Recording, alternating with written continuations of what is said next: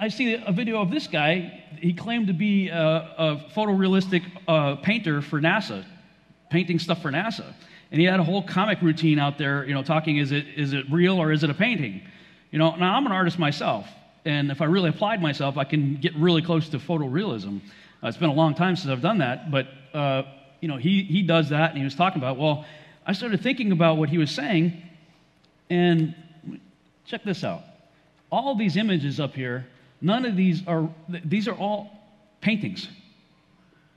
Those are not real sculptures on the bottom there. Those are paintings. A friend of mine did paintings of sculptures. And the pictures up above, those aren't real glasses of wine. Somebody painted that. Now, putting it in perspective, which do you think is harder to paint?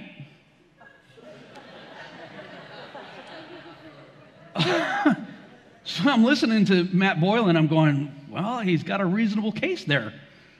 And then I showed you, all the other stuff that I went into. So, listen to this. I'm a visualization scientist. I basically try to come up with ways of explaining complex science stories through the visuals and developing artwork and illustrations that actually can help explain the science story to people. For decades, popular culture and shows like Star Trek inspired a generation of scientists by envisioning what space might look like. But wait, what does space actually look like? Heart nebulas, celestial collisions, a bird's eye view of the Milky Way, astronomers are charting the outer reaches of the cosmos and bringing back jaw-dropping images from telescopes like Hubble and its infrared cousin Spitzer. If you look down at the bottom of that Milky Way image, you'll see these two words: artist concept. This sweeping image of the Orion Nebula actually looks like this. And the TRAPPIST-1 star system, the latest discovery of 7 potentially habitable exoplanets that made national headlines, it's really only a box of gray and white pixels. You see, space art is part of NASA, and it has been since before we went to the moon. They're just openly admitting it. The problem is we've all been fooled by space art, including that. The most famous picture we all have seen in our textbooks. I had that as wallpaper, okay? One whole wall in my bedroom was the surface of the moon with the Earth behind it. That itself was a composite image because there's no way the Earth looked like that from the moon, on the surface of the moon. So it was a composite image even on my wall, And then, of course, we've seen this before where they year after year they put out blue marbles and they're all looking different. Now, you can write off the color issue by filters. Okay, because they'll say, well, the different satellites that took these pictures had different filters, and that's why the color is different. Sure, but that's not going to increase the continent size of the United States and, other things like that, right? Something's seriously wrong here. What's the deal? If we're out there doing these things, why can't we just take a Polaroid shot without having it to be doctored in any way? So it starts getting you questioning. And then you start looking at all the other ridiculous, pardon my language, crap that NASA's always putting out. I start looking into various different things, other stupid things that we believe. First of all, you see that they had a very early relationship with Walt Disney. Now, there's all kinds of things we can talk about Disney, and Freemasonry and pedophilia and all kinds of other sick things there. But they had a relationship right there because that was their propaganda machine. And you may have seen some of the videos out there how there's all kinds of phallic symbols and other sexual things that the artists have embedded in all kinds of the family-friendly cartoons that we watched, from Walt Disney. Well, isn't it interesting that they put some of the same stuff even in pictures of the Earth where the clouds are magically spelling sex, right? And found this out also. This character right here, Pluto, was created by Walt Disney in 1930, coincidentally the same year we discovered the planet Pluto. And then decades later, we finally send the probe out there, and what do you know? There's an image of Pluto on Pluto. Imagine the coincidence. They're laughing at us. Seriously? There's a spot on Pluto that just so happens to look like Pluto? Wow. Okay, and right before that, news articles came out. I can't even believe that people believe this. They were trying to capture the shadow of Pluto going across the Earth as a distant star shone light on the planet Pluto, and Pluto's something like 5 billion miles away. And they were saying that the light from a distant star was going to illuminate Pluto from behind and cast a shadow for a few seconds on the Earth, and they were going to go measure it. Think about that for a little bit. Really? And that was just right before. It says the occultation happened at a unique time, just 2 weeks before NASA's New Horizons mission will make its nearest approach to Pluto on 14 July 2015. You're seeing the shadow of Pluto. What about Jupiter and Saturn? Much bigger. We should have shadows all over the place. We should be dodging shadows of planets with all those stars shining on them. Give me a break. They're telling us that there's all of these different Earth-like planets out there, right? How many of you guys been following the news on that?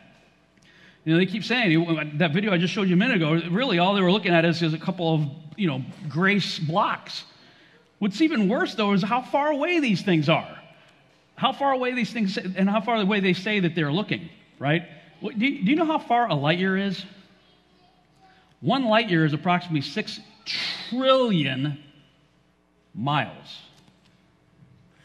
They're telling us we're looking across thousands of light years. 3,000, that's 3,000 times 6 trillion. Oh, it gets worse than that. They said that they saw a black freaking hole at 55 million light years away. 55 million times 6 trillion. You got a telescope that can see that far? Zoom in on the moon right now and read me the serial number on the bumper of the buggy. Right now, or shut up.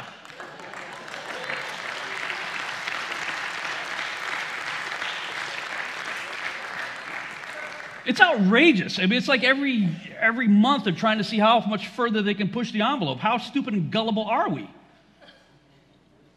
But that's the evidence we're all using for what we used to believe, or what some of you may even still believe to be true about our cosmos.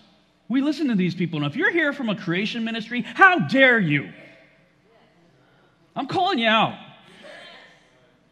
I applaud you for what you did with evolution, biological evolution.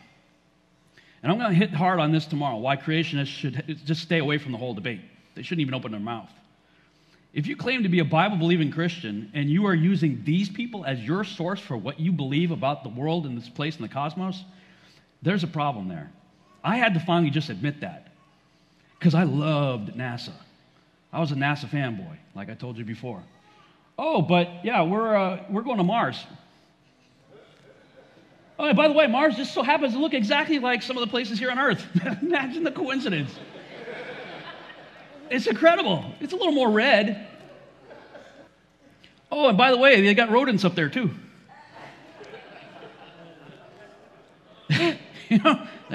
Wow. Imagine the coincidence. How cool is that? There's life on Mars. Squirrels.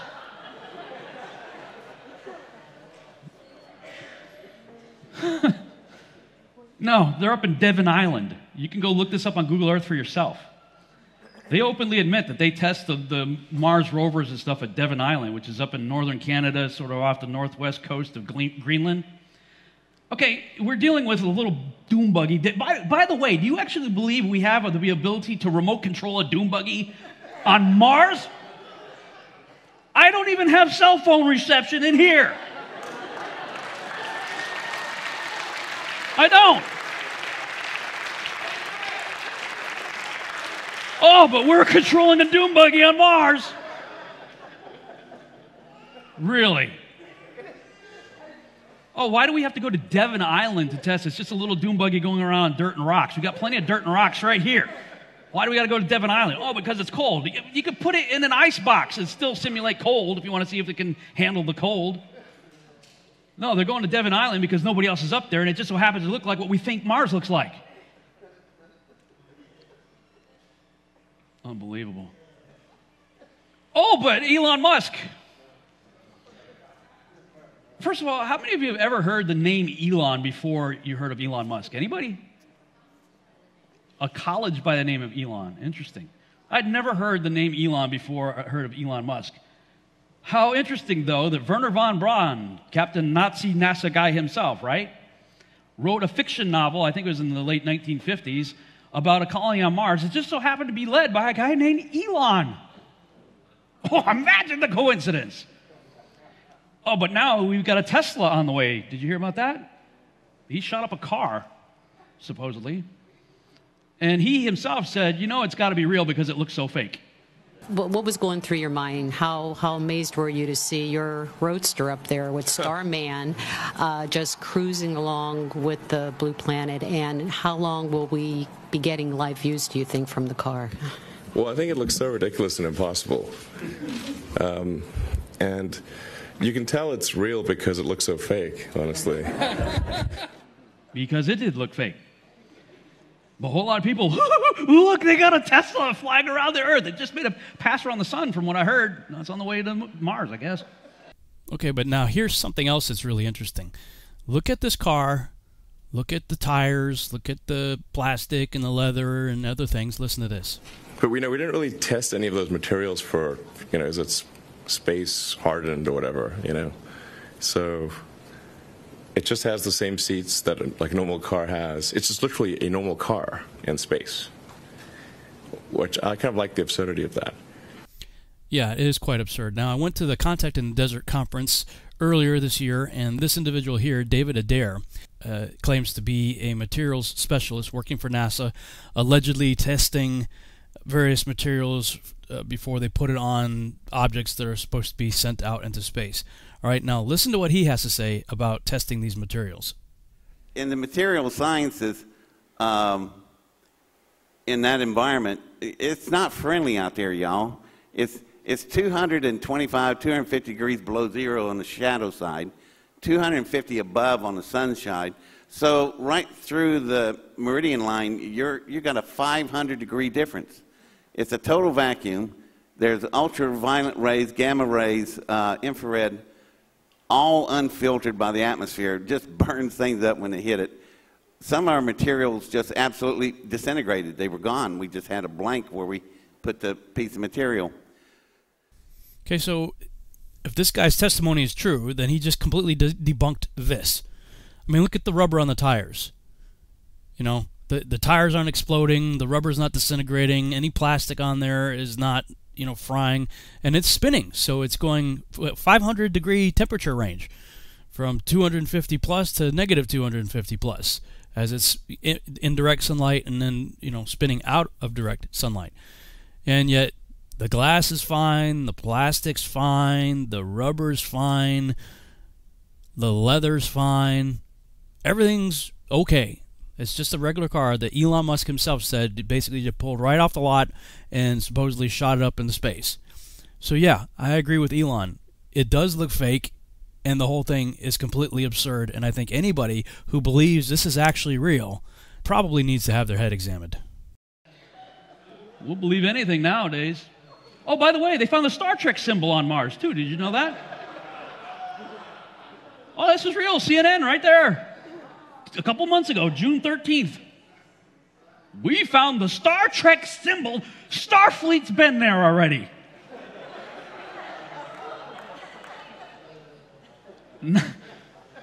Wow. Not only did they find one, they just found a whole bunch of them. Look at this whole fleet of Star Trek symbols. Just so happened to be on Mars. You know what? They're punking you. They're laughing at you. Just as they were laughing at me just a few years ago when I bought all this garbage.